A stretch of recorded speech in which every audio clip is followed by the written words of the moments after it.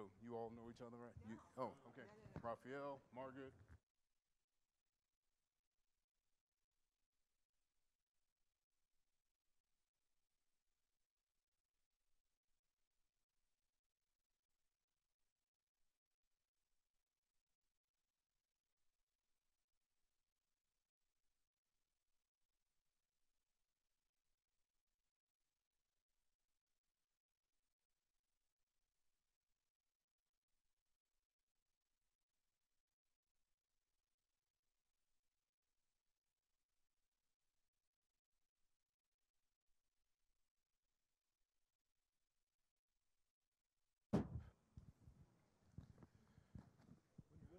All right. So good afternoon. We'll go ahead and get started.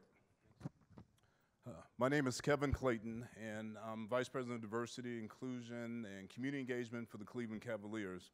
But I also have a great honor, and that is that the three GMs of our teams had asked me to lead the alliance, and the alliance, the three-team alliance, is where right after the George Floyd murder, the Indians, Browns, and Cavs came together, and we believe that our platform as a united front would be a lot stronger than the individual teams.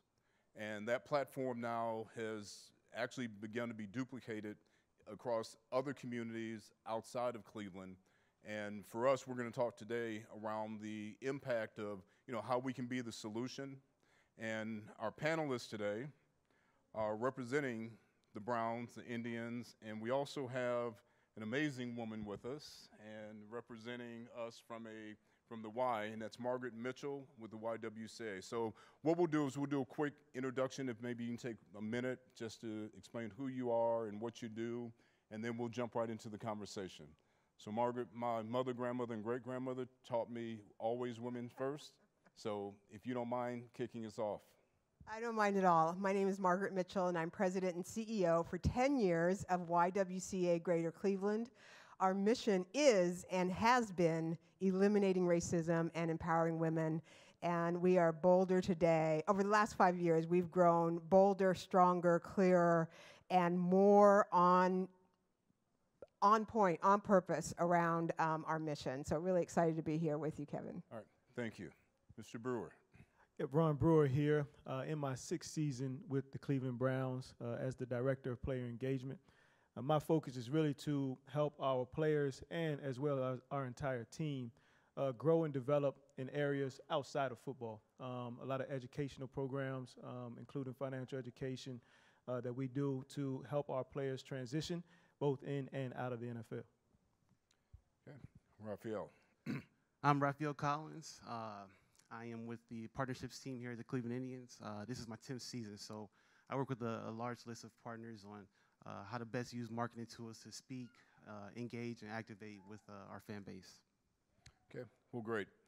I'm going to start by reading a quote in which Andrew Berry, right after the George Floyd murder, actually, it was his statement, and I know for the Browns that began a lot of energy and movement, but I'm going to ask all three of you to respond with whether or not you think professional sports teams have a moral imperative to lead in this conversation around social justice and racial justice.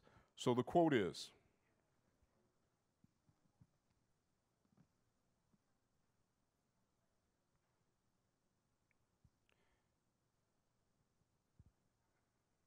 I think I have the quote here. NFL teams in general have such an influence on their communities that if we can't be at the front of the pack on some of these issues that impact us all, then shame on us. NFL teams in general have such an influence on their communities that if we can't be at the front of the pack, shame on us.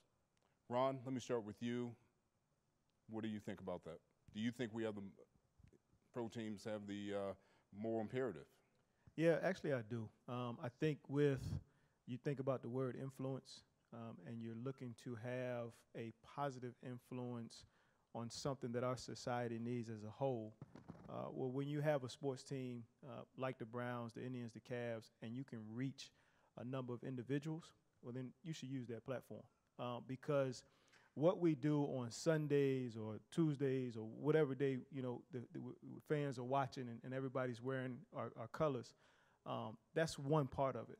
But the other part of it is the people that we can touch and reach and just improve the society as a whole. And so when you have that platform, I do think it's important to use it. We look at our athletes the same way. That's what I teach our guys. The draft is going on now, and when we have these new guys coming in, one of the things I'll talk to them about is how can we use our platform to move society in a positive direction. And so, in my opinion, I do. I think it's something that when you can move the needle with the number of people that you can touch, you should use that platform. Okay, thank you. Margaret Mitchell, what do you think? Oh, I think the professional teams always have. There's a pretty good player for the Browns who was an amazing voice and is an amazing voice. And so I think we've always looked and have understood the influence. I think it has been dormant at times over the years, and it is really wonderful to see the strength and the power of the teams coming to fruition again. Certainly, I grew up in California, and so I am partial to California sports teams. I'm just going to say that, as was my father. But my father always had this crazy, deep love for Bill Russell. And I had an opportunity maybe 8 years ago to be in a small group of people and hear Bill lay it out, lay the history out. And it was just like, wow. He knew the moment, he knew the influence, he knew the power, and he knew the fans and how he could engage the heart. It's that heart muscle that really drives change. Policy and practices, all of those things have to come along, but athletes are able to drive that heart muscle and allow people to look at racial equity in new ways, in different ways, to be seen. And it's a powerful, powerful tool. I'm so excited about the partnership that you all have. So the pretty famous Cleveland Brown that you were referencing, are you talking about Jim Brown? Mm-hmm. Absolutely. Yes, Absolutely. Jim Brown. So Raphael Collins, what do you think? So I'll give another take. If people are looking for an example of kind of why Andrew's Berry quote is important, one thing I would say is, if you look at our game just last night, the starter nine that took the field, 7 of our players, they were not born in America. If you're looking for a perfect example of why this stuff is important, that's one of the greatest examples of how teams can operate, how teams, to perform at an elite level, how you come together and achieve greatness from doing things in unison. And so I look at that, and over my tenure being with the Indians, I just remember over time celebrating some of our players earning U.S. citizenship and their experiences, their life experiences up until that point. And so you have so many different people from so many different regions and so many different backgrounds. It's just a special moment. So, thank you. So I want to offer a perspective from the Cavs, but more so from the NBA. And to your point, Bill Russell always took a stand around this.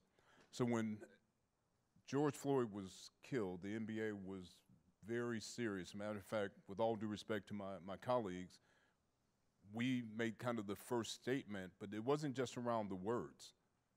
What changed the axis of really what was going on from a social justice standpoint in this country was after that, when there was another killing, the players walked off the court and stopped playing in the summer league. And they stopped playing because, one, it was like, how could we play? Secondly, we have to do something because here we are a few months after George Floyd, again, another African-American male was shot and killed by law enforcement. And I just feel very fortunate to work for an organization, work for a league where our values stand above anything else. And we've had a number of sponsors, a number of season ticket holders right here in Cleveland as well that were like, look, keep your politics in the locker room. We just want to see the players play. which is also going back to LeBron's statement around what, shut up and dribble? No, we're not doing that. And what I'm proud of is that this community has rallied around the three-team alliance. And it's not that we have the answers, but we just have a platform of which this community can actually connect to. Which leads me to another piece, Margaret, that I'm not sure if our audience knows of what you've done in this community and how the three-team alliance is connected to that. So it's been, I guess, a year or two, and please correct me on the timing, where the city and county actually had proclamations and resolutions around racism being a public health crisis. The author, if you will, of that idea and concept is Margaret Mitchell. So, Margaret, can you talk about why that was important and connect the dots to kind of how we, the three-team alliance, can support that initiative? You know, as I said before, I've been at the YWCA for 10 years, and the first 5 years, I would say that I was the imposter in chief, because our mission of eliminating racism and empowering women was not really being lived at its fullest. And a young man by the name of Tamir Rice was adultified and murdered here in Cleveland. And I spent 3 days crying. It was the transference of being a black mother and seeing my son. And I just woke up one day and said, I'm not turning back, not turning back.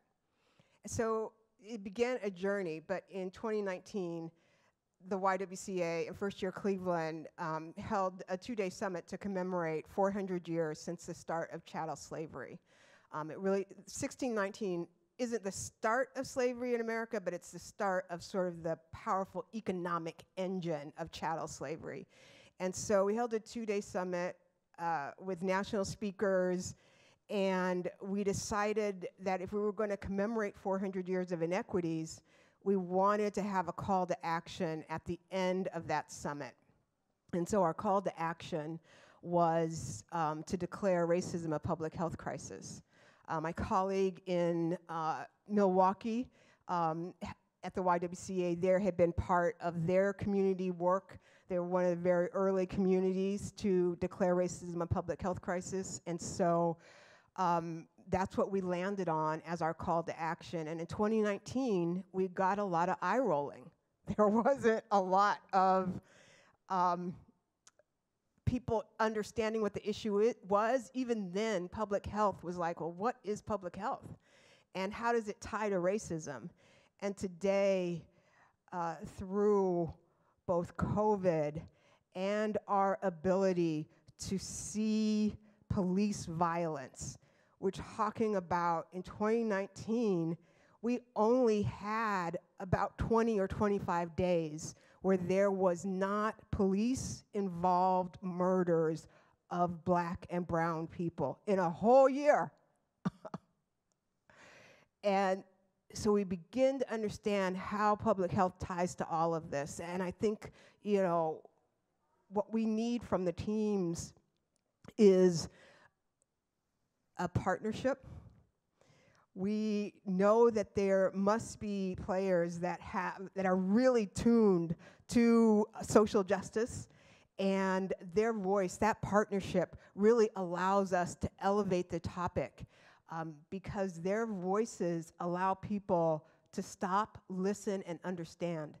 Young people can hear and learn, relearn what they're not learning necessarily in our old education system. I do believe the education system is changing, but there is a powerful voice to be had, and I'm so excited about it, so excited.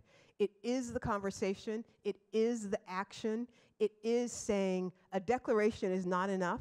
We need real change. What does that change look like? It looks like policy and practices in housing, education, criminal justice, the wealth gap, on and on.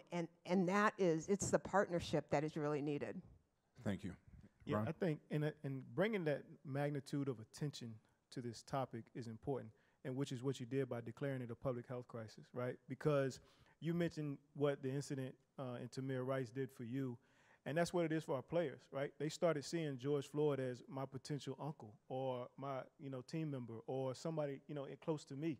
And so now it brings attention, like people stop thinking about themselves and start thinking about, this could be somebody that I know and close to home. How would I think about it if that was the case? Oh, I would bring a lot more attention to it than I have been. And I think that's what you've done, and that's what our players have the ability to do, our teams have the ability to do, is say, hold on, stop for a second. Like, this could really be somebody near and dear to you. How do we address it? And if we're not addressing it, then we're not doing what we need to do as a society. And so I just think what you've done and then empowering that with the teams brings the necessary attention to what we're trying to do here. Social justice is just as important as literacy or hunger. And it is so critically important for us to understand racial equity and its impact on everyone, There is white racialized trauma. There is black racialized trauma. And there certainly is police blue racialized trauma that is out of control. And until we're able to really start talking about the pain, and trying to always hide the truth of what's happening, we're not going to heal. We're not going to get better. Yep. So when the three teams came together, we focused on three different pillars, one of which was education, as you referenced, and that was really with the focus on closing the digital divide. The other was voting, and it wasn't necessarily because there was a national election that was focused on the presidential race. Voting is local. And like right now, the three-team alliance is focused on the mayoral race that's coming up, and then after that, the county chair, the county executive race the year after that.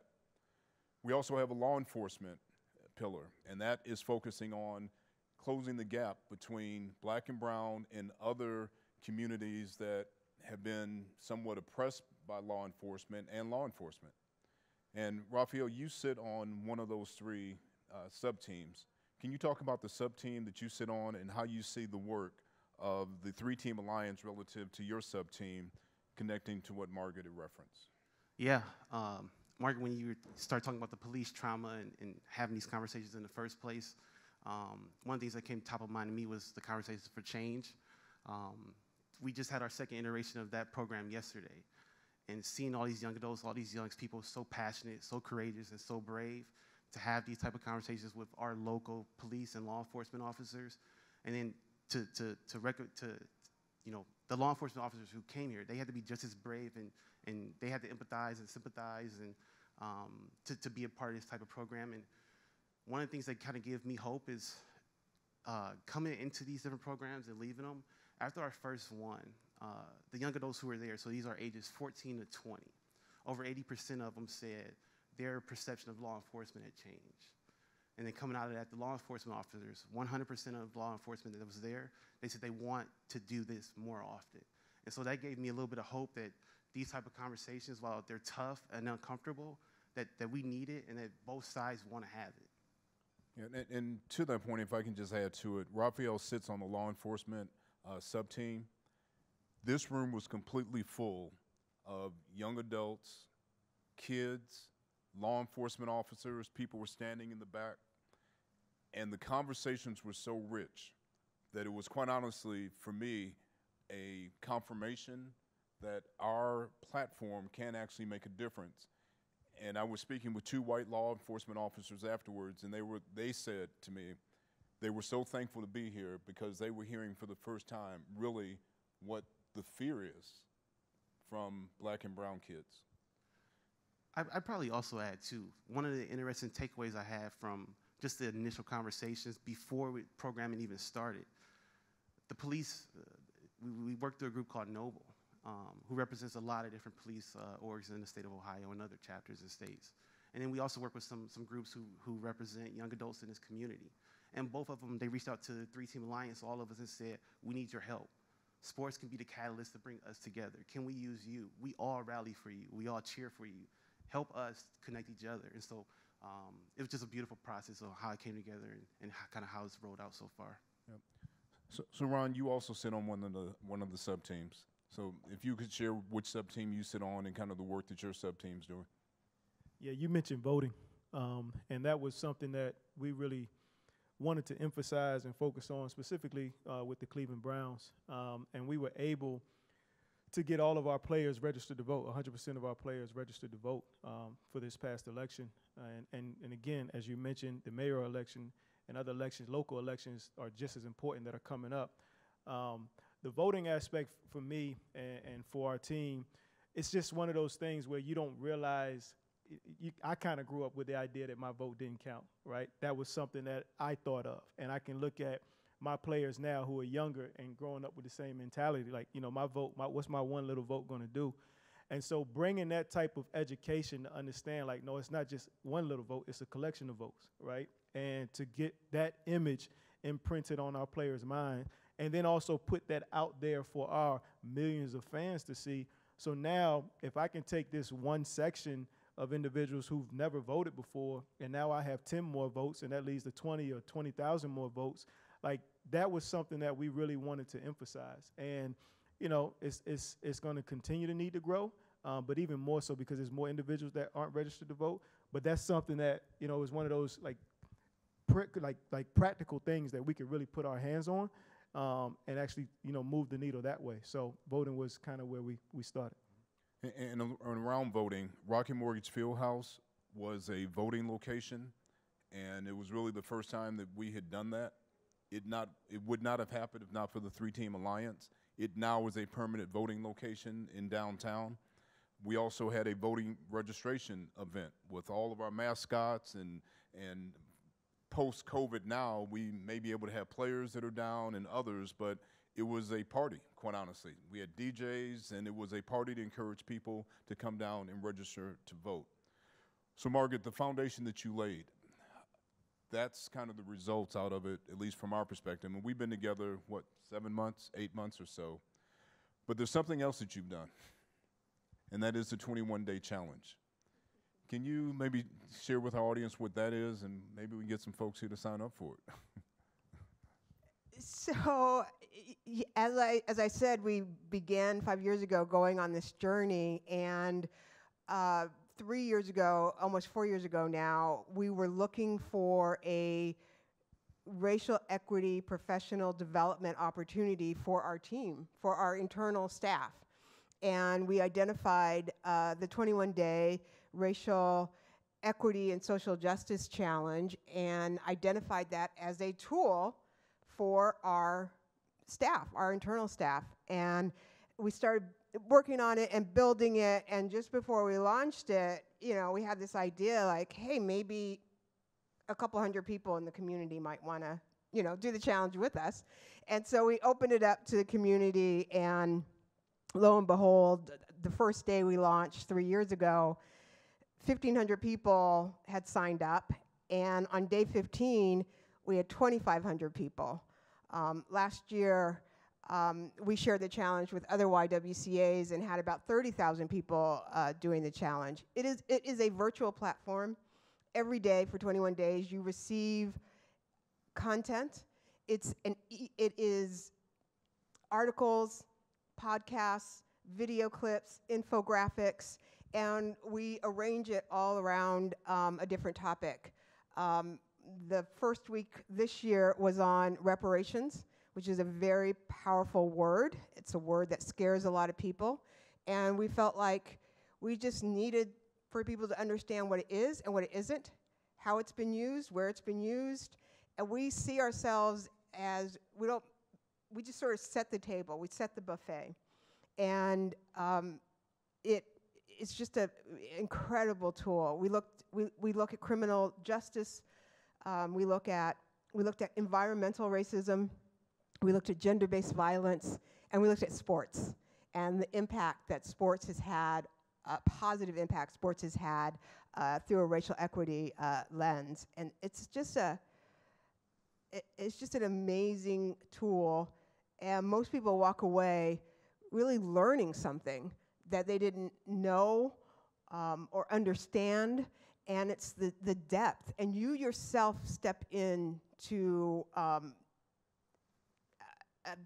obtaining this content. It is your own appetite, and you know it takes 21 days to to build a habit, and it does take 21 days to, we say, build a racial equity and a social justice habit. And so that is the 21-day challenge, and it is getting ready to really grow next year. Can I digress for a moment? Yeah. What if we, the three-team alliance, what if the Browns challenge the Indians, and the Indians challenge the Cavs, and then we challenge all of our other teams in the NBA, in the NFL, and Major League Baseball? Would that help? It would be crazy. It would be so awesome. And you know, we think it's important to have a rich conversation and not trade in suspicion and myth, but to really be able, the more we're able to have conversation, it's that dialogue that you talked about, and what it did. It's that thing. It seems so simple, but it is the real deal. You know, in the 90s, the Genome Project proved that that race is false. There aren't different races. We are 99.9% the same. And we got to talk. We got to engage. And that would be crazy. I mean, we would just like lose our minds a little bit. What do you think? I think we might know a few people who could probably help with that. I agree. What do you think, Rob? Yeah, I agree. All right. So our senior digital manager, Paige, is here, and I'm sure she's having just a slight heart attack because she's responsible for all of she and her team are responsible for all of the content, but she's like, I know she's saying, let's bring it on at the same time. So. Right. And quite honestly, I'm not grandstanding. That's what these conversations, when we have them amongst our team, we meet every Wednesday, 1:30 to 2:30. As, 16 of us. The GMs meet every other Friday as well. And this has been going on for 6-7 months. So this is just how we come to action, and we'd love to do that. Wow. So okay. We'll figure it out. Oh my gosh. I'm a little overwhelmed. Yeah. So actually, I had one of the questions was how does the CL3 seek to unite a community around a common cause? I think we just demonstrated that. Yeah. Okay. So let me turn back to the Be the Solution in Cleveland, which came from an internal email from Andrew Berry, and would like to go to you, Brewer, and just talk about what happened, how the process. So, and AB sends out an email, right? Take us from there. Yeah, so one thing about Andrew that I love is he's a GM, but he's approachable. He's an individual. He's a human. And Andrew, understanding just kind of the opportunity that he had, put that email out there. He saw it upon himself. It was something that he felt like he wanted to do. He sent the email out and really gave us something that we could all rally around, right?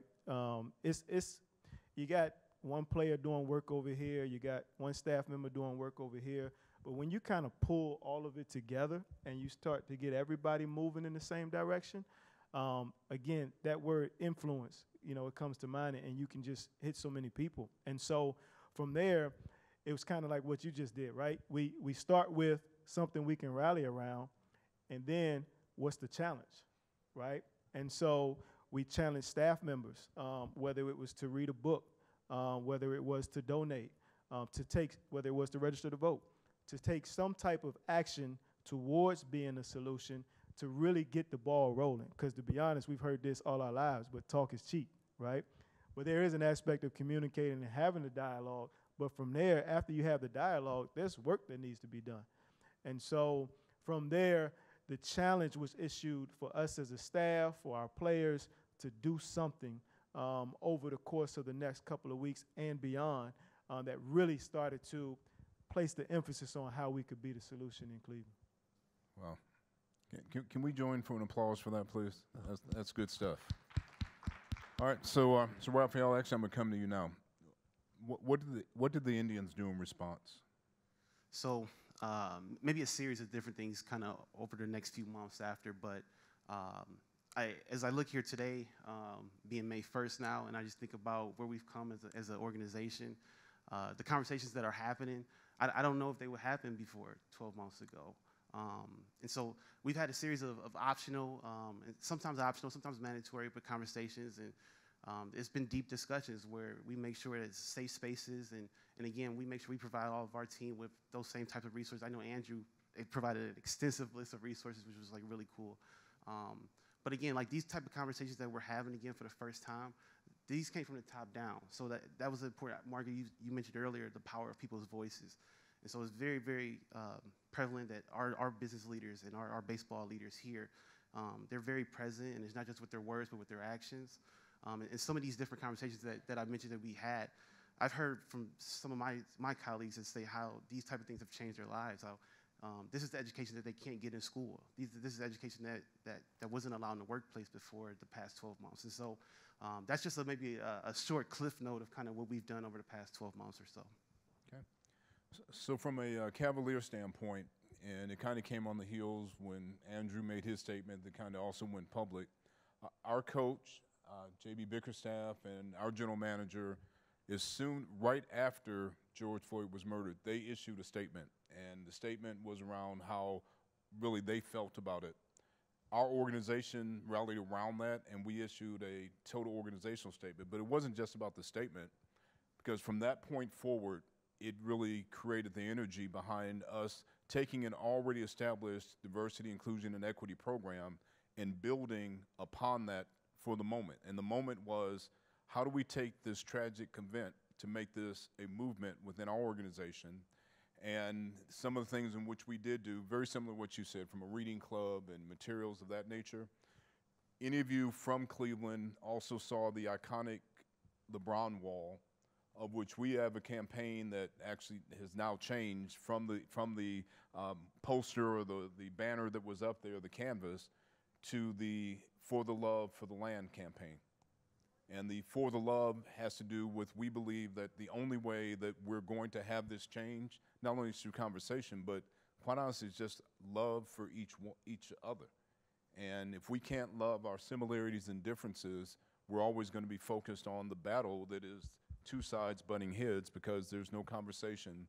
And I really like what you said, the fact that if you take away skin color, you'll realize that 99.9% of our DNA is about the same.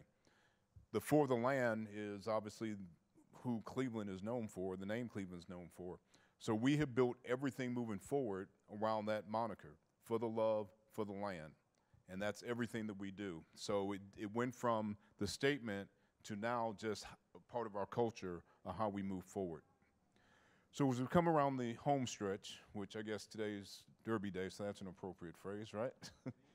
As we come down the home stretch, and Margaret, I'm going to ask you this question. As you look forward and think about Cleveland, you know, what's kind of your vision for Cleveland coming together to fight social justice, racial justice? And you can reference or talk to the three-team alliance, if that makes sense for you to connect the dots there as well, please. I'm so encouraged that you all are focused in on voting. We had low voter turnout in this last election, and our census turnout was also low. And there are ramifications when you have a low census, and it is really going to be important over the next 10 years to stay committed and dedicated to lifting up voting, and I'm going to include the census in there. I think that is just one of the most powerful things that we can do. And you mentioned you felt as if you didn't have agency, your vote didn't matter. And I think that is seen, that is felt, the lack of agency, that I am seen, heard, understood, that my vote matters. And so staying focused on that is going to be game-changing. Okay. Ron? Yeah, and again, like I completely agree. When you throw out the numbers, you still have low voting. With how much we improved in terms of having voter turnout, like there's still work to be done, right? And so when you think about what further education we can continue to provide, and also what strategic ways we can help people get registered to vote. Like I said, there's work to be done, right? And so there's a plan that needs to be instituted. And so that's what, again, we can come together and do. Like, my mind right now as we're having these conversations is, and again, as you talk about as we're getting ready to close, like, we're literally having an opportunity to save lives, right? Like that's something to me when I think about my family members, when I think about just friends, when I think about people out here, like, these things actually translate into us saving lives. Whether it's through police officers who improve their training, or whether it's through us as individuals who respond and communicate differently, like, we're saving lives through these conversations and providing this education. And to me, that's why it's important. And in the platform that we have, you know, again, like, how many lives can we potentially save? Even though we might not see it, but it's happening. And so how many lives can we potentially save by registering to vote? If we get 20,000 more people registered to vote, that's a win, okay? So how can we improve on that? Those are lives that we're actually saving and changing. And again, like I always say this, we're moving the needle, because that's what we're doing. Okay, thanks, Ron. Raphael? I would say too, so I'm a native Clevelander, born and raised here. And I think for the majority of people that grow up in this town, like, you're a Cleveland fan. You don't say, I'm a Browns fan, I'm a Cavs fan, I'm an Indians fan. You're a Cleveland fan. When you talk about how powerful, like, changing lives this first time ever for all three of our orgs, and soon to be YWCA. When you think about our collective effort and what we've done just to start, just to get the launch, just over the past year or so, I'm looking forward to the future. I mean, we got so many different brilliant minds who operate these wonderful sports teams that people rally and cheer on every single day. The fact that we can change lives and we're doing it together, just going to amplify the voice and amplify the difference that we can make in our community. So I'm going to offer, I guess, my thoughts on that, and then I'm going to come back to each one of you as we close out. And instead of looking inward, I'm going to ask us to look outward. And what is your one thing that our participants in the audience can do? Okay. So as you reference, Ron, around just the coming together and voting and what have you, I will tell you that last year I have met more people of prominence and influence than I ever have since I've been in Cleveland. Because of the three-team alliance, I have been on conversations with the governor representing our team, the attorney general, senators, our mayor, police chief, every really dignitary from a political standpoint, and that never would have happened, Margaret, if not for the power of sports. It never would have happened. And I understand why it happened. It's simple. They translate our fans into votes. That's okay, because what we have to do is translate our fans into votes as well, and collectively kind of have a platform and leverage that, because our fans kind of are influenced on kind of what our players and organizations think about, and that's really what we've done to talk about how we can influence change. So, Margaret, if I can start with you, with our fans either online or in the audience right now, what can they do to help us in this journey? I would encourage you to be a racial equity and social justice champion by understanding that this will lift all boats. Cleveland is the largest poor city in America. We have two places to go from here, up or down. We're already, you know where we already are. And we have an opportunity to understand what this issue is and how racial equity and social justice is an economic engine that is going to lift all boats. And it is what this community needs in the worst of ways. And we are only going to be able to achieve that together. Ron? Yeah, I would say the biggest thing is to make this important to you.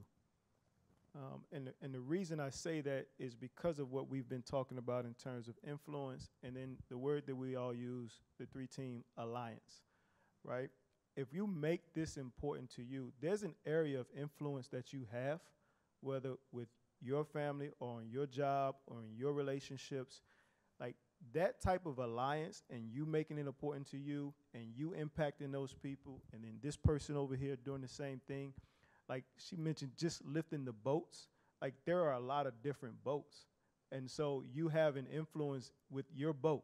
And the way to lift that is for you to make this important to you. And because we've made it important, that's why we've started to have the conversation with the Attorney General. That's why we started to have a conversation with the mayor. Before, we didn't make it as important to us. So we didn't have those conversations. But as soon as we did, the phone rang and the meeting was made. And so when you make it important to you, those things start to take place and happen. So that's what I think. Okay. Raphael, what's your advice to our audience? Word comes top of mind to me is allyship. And I just think about, just in general, everybody has their own life path, their own journey and experiences, education, all these different things can kind of guide your view, your perspective. And what I would say is, let's challenge ourselves to learn other people's view and perspectives, and not just to learn and educate ourselves that way, but let's support them and let's understand that their path and their journeys may be a little bit different from ours, but let's support each other. Let's be there. Let's treat people like people. Let's give everybody that respect and force ourselves to be that ally for them. Okay. Yep. So in closing for myself, my hope is this, and here's a little bit of background. I grew up in Cleveland. One of the very first jobs I had, quite honestly, was working as 17-year-old intern down at Old Municipal Stadium. And I worked at the Browns training camp when it was at Kent State. I was watching baseball games as a loge attendant at Municipal Stadium, and didn't work for the Cavs until I came back 35 years later. And the three-team alliance to me it's in my blood, quite honestly. I mean, that's all I know. I know our three teams. And my hope is that you all would join us, that you would join us on this journey, and things such as, so what can you do? Last night was Pride Night for us in our building. And Margaret, the number of negative comments on our social media around why would we actually recognize the LGBTQ community, it was deplorable. So how could you join us? If you all see that, say something. Offer a positive response, if that's what you believe, around anything. Because when we made our statements around George Floyd, we got the same kind of feedback. So with that, thank you, Margaret, Mr. Brewer, Mr. Collins, and thank you all for joining us. Thank you.